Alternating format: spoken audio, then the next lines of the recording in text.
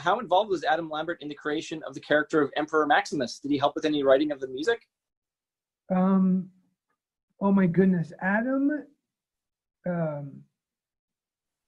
So here's a really cool thing about creating a movie and directing is you're in a story room with people, and this fictional character gets created that eventually is going to have a real person being that character.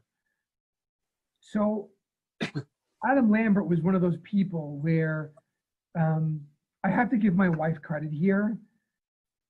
When my wife started seeing the sketches for Emperor Maximus, and she read the script and she went to screenings and saw the animatics, she's like, there's only one person that can play this role.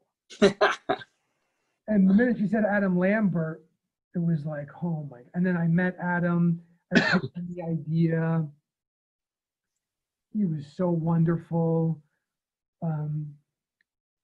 And working with him was a blast.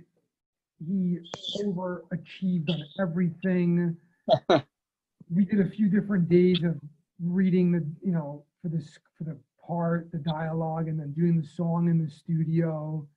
And a lot of performers, especially the songs, their first two takes are usually like, oh, that's great. Like, wow. Sometimes it starts going off the rails. Holy shit, Adam, every take is getting better and better and better. And it was just like, holy shit, this dude is so talented. And then I'm not going to bullshit you guys. All the projects that I'm developing right now, I'm writing a part for Adam in every movie. A genuinely wonderful person. He gives you everything he has. And those are the people I want to work with. He's incredibly talented. Yeah, hell yeah, what a great guy.